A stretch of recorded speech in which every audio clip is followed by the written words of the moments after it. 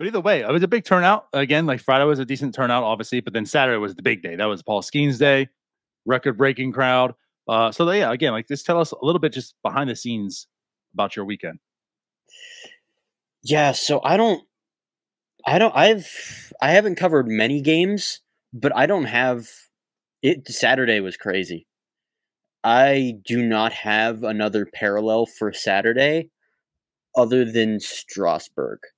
And Strasbourg's debut was obviously a whole like another level because I mean ESPN was there, but that was also in Altoona, and Yeah. Cole didn't draw a crowd like that. Tyon didn't draw a crowd like that. You know, Pedro didn't draw a crowd like that. Henry Davis didn't draw a crowd like that. So I just they smashed their attendance record, man. It was number one by almost 1,000. I think the official number was like 10,164, and it beat out like a previous a double header attendance number that they had set in like 2003 of like 9,000 something. Interesting. I think it was 9,255. So yeah, like you're saying, basically like a whole 1,000. That's insane. Yeah, no, it was. How much purple and gold was in the stands also? Surprisingly little, but I did see a few. There was an Air Force military band on hand. They really good rendition of the national anthem, obviously because it's the Air Force military band. But yeah, they pulled out all the stops. Cool. Well, let's get into it, Paul Skenes. And actually, I guess before we really talk about Paul, because you talk about the commotion and everything, I heard there was top-notch security because word is Bucko Mike tried to break in and get the Livy done. Oh my God, are we really doing this now? We can bypass it. Let's talk about no, Paul. no. We'll talk about it. So, around the 5th or 6th inning, there was a gathering of young hooligans, about 20 of them, who quickly gathered, and they were running up the steps of the main concourse, and we saw them from the press box, like just sprinting up the tunnel, like sprinting up towards because the curved PNG Field only has like 2 levels. There's no like 3rd floor and like a exclusive club level or anything like that. So to get to the press box, it's just normal fans can walk around the entrance to the press box. It's just they can't get in normally. And so they were headed up towards the right field entrance to that tunnel. And so immediately everybody in the press box saw that and we went, oh my God. Because where Paul Skenes' girlfriend was, I think the only way to get to that spot was going through the doors to the press box. Oh. Yes. So I can just imagine the look on all of your faces. So we were literally holding the doors in case they got past like the first wave of security. That's funny. So and I guess like I kind of want to talk about this too, just to me and Justice De Los Santos and I were literally holding the doors.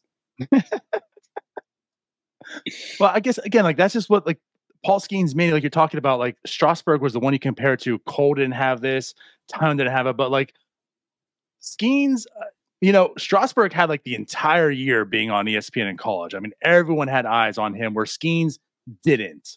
Skenes kind of got to that point later on in the year, but it wasn't like, hey, you got to watch this guy throw 102 miles an hour, and every start was on like Strasbourg. But like what Skenes does have with the other guys you don't talk about is like this star power quality. Again, like he has been that national attention, and now like he's got the girlfriend that I see on my TV in every MLB commercial break. So Pirates, I don't know what it is. I mean, Cole Tucker first, now Paul Skenes. They just have star power quality. Anyways, go to the Gazette if you want further coverage on Livy Dune, man. Paul takes the mound. We had the NS9 game. They talked about what we wanted to see. Certainly wasn't the best outcome you would have wanted, but talk to us about it. So they let media people get down behind home plate, like field level, for pictures and stuff. So that's where I spent the first inning. I planned on spending the first inning there, and then heading back up once the bottom of the first started, and to get back in time for the top of the second. Because anybody who's been to Altoona knows that the elevator to get to the upper levels is the world's slowest elevator. So you have to get there early if you want to get there on time. But that was the plan. So I was I was in section 111 for Paul's first inning.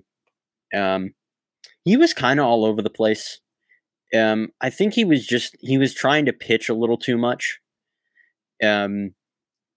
He avoided barrels, but I mean, 2 singles, 2 walks, the double. I mean, you'll get banged around at any level if you're missing your spots that badly. And it wasn't that they were like he was missing the zone badly, but he was missing his spots badly, if that makes sense. Yeah.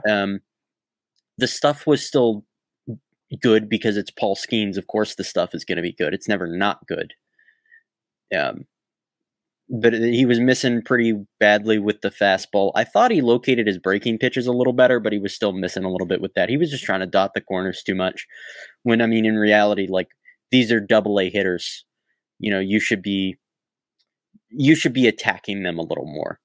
You know, more often than not, you can get away with 102, you know, middle up to a AA hitter. Mm-hmm. Which is something he's shown. Again, like we talked about a little bit, the quality of hitters he's faced to this point is well below his level. I mean, he's in the complex league, and then he's in low A. You know, once you get to maybe Greensboro High, that's when you're probably comparable to the SEC. So this is obviously, someone brought in the chat too. This is probably the best talent-wise, like lineup he's faced in his career. Yeah, no, these are probably the most skilled hitters he's ever faced. Right. Like the maybe not on an individual level, but on a complete like 1 through 9, that lineup was probably the best, the most skilled lineup. It certainly has the most experience of any lineup he's ever played. Sure. So, again, like my takeaway from it was it's not doom and gloom. It's not, oh my God, this guy's a bust. No, it's the best lineup he's faced. If you thought Paul Skenes was never going to have a bad outing in his professional career, I don't know what to tell you. And the reality, I mean, he talked about this because he was like, I think that's why he was trying to pitch as opposed to just like filling the zone and getting work in, which is really what this is. I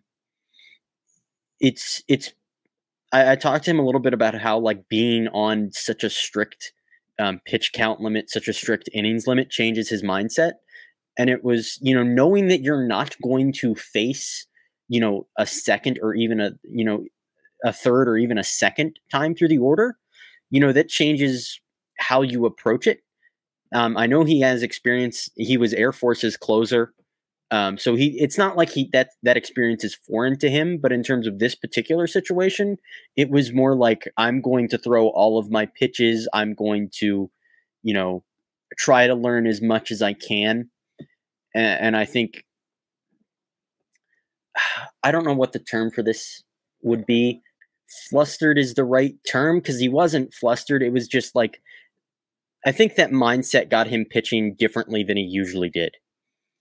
He was trying to be perfect and trying to he was trying to be perfect rather than be the pitcher that he is. Gotcha. That kind of makes sense. And I guess I didn't really think usually you want people to be pitchers over throwers, but I think in that situation it would have been better for him to be more of a thrower.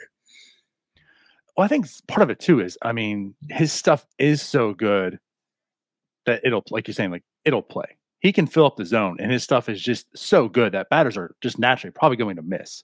But when you're not hitting your spots and you're not filling the zone and you're, allowing walks to happen and such, something like this happens. When you're trying to hit that spot, I definitely can understand where you're coming from. But I guess also what I'm saying here is I never thought too deeply about that, but it makes sense. he's on a limited pitch count. His mindset is going to be different. He's not going out Yeah, there no, like a normal it's not start. a starter mindset, especially when Right. he's like just trying to get work in at his first time at a professional level.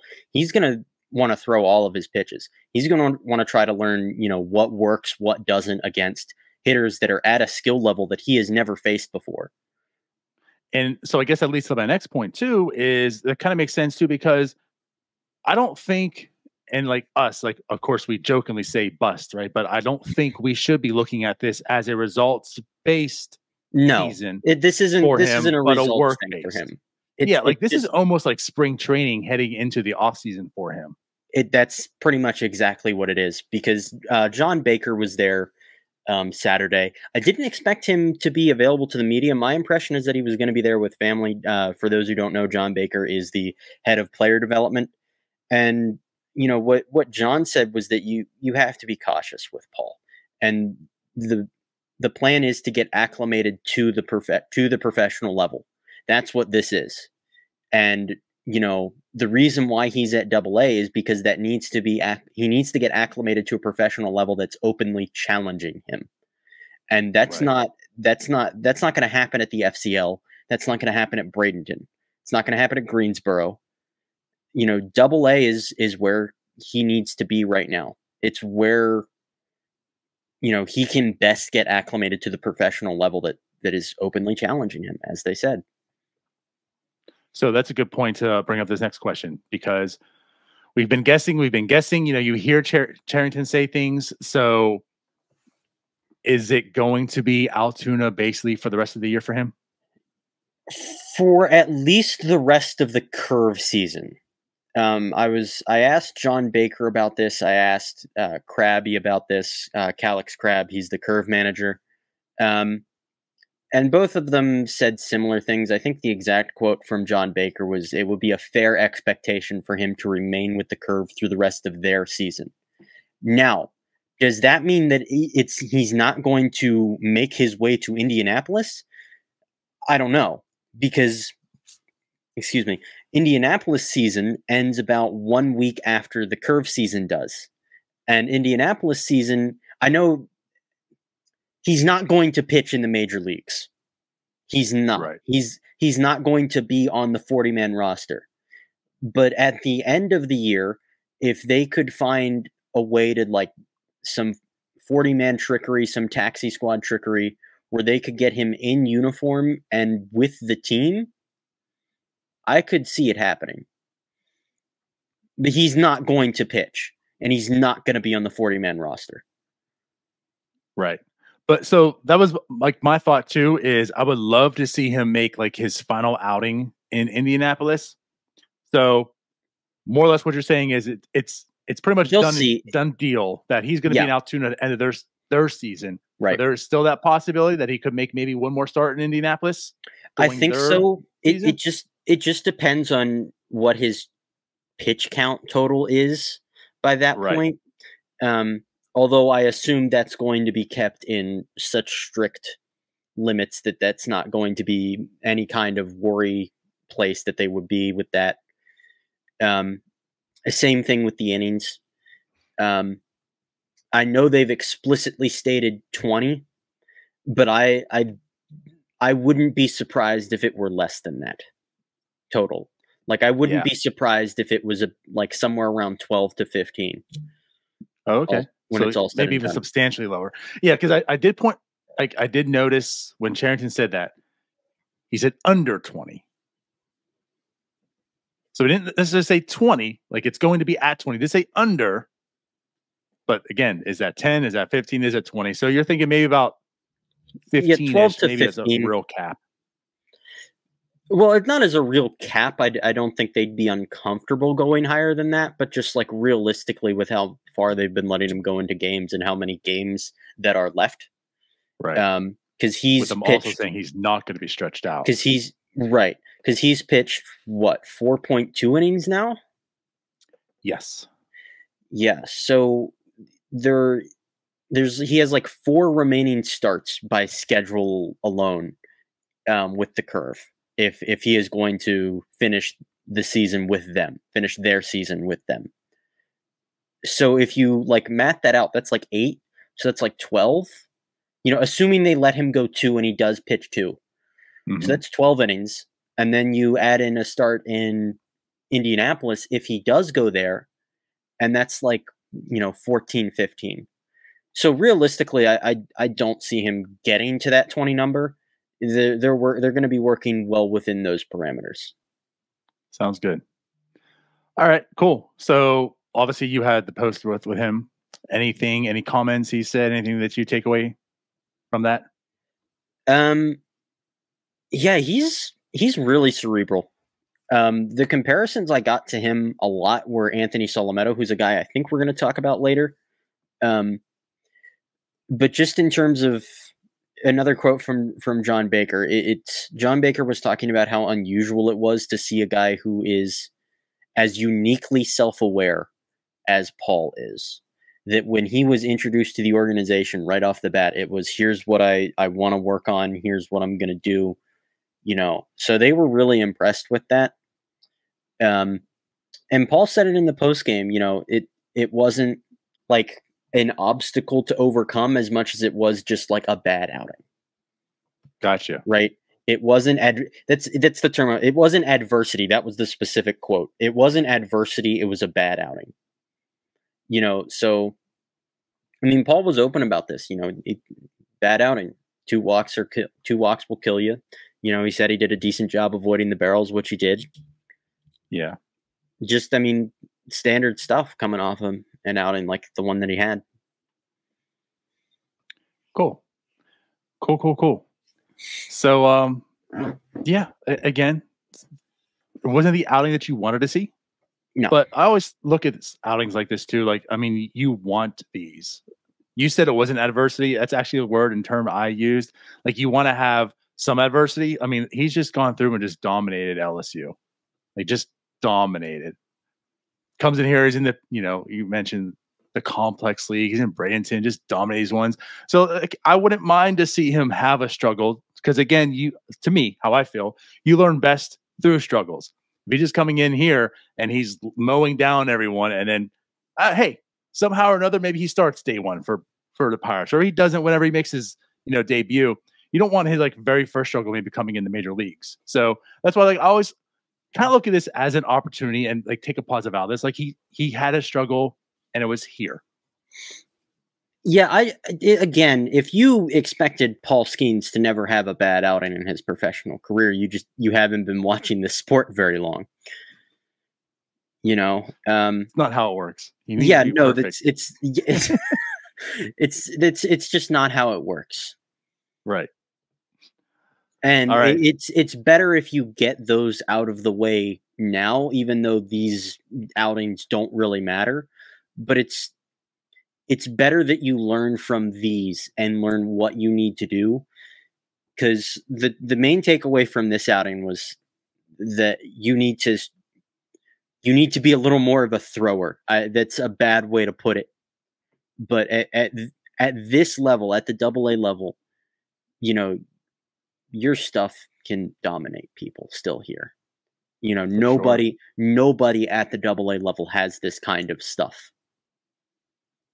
Nobody at the AA level who's starting has this kind of velocity consistently. Yeah. Not that I can think of. And I was going to say, as we saw by the pitcher who replaced him, there was a clear difference in the two. There was a clear difference. The thing that really stood out to me from watching him in person is just the sound of his fastball hitting Carter Binns' glove was different. It was that same head-turning kind of different that O'Neal Cruz taking batting practice is. Because the first time I heard O'Neal Cruz hit a baseball, it was I wasn't looking, and my head was just on a swivel because it was just like, who the hell? It's that kind of sound. Hey, you all, thank you for watching. I know we try to provide the most entertaining content that we can, and we'd love to spread it to as many people as possible. So I know it doesn't seem like a lot, but if you could take the 5 seconds to like this video and subscribe to the page, it helps out so much more than you know. Thank you, and let's go Bucks.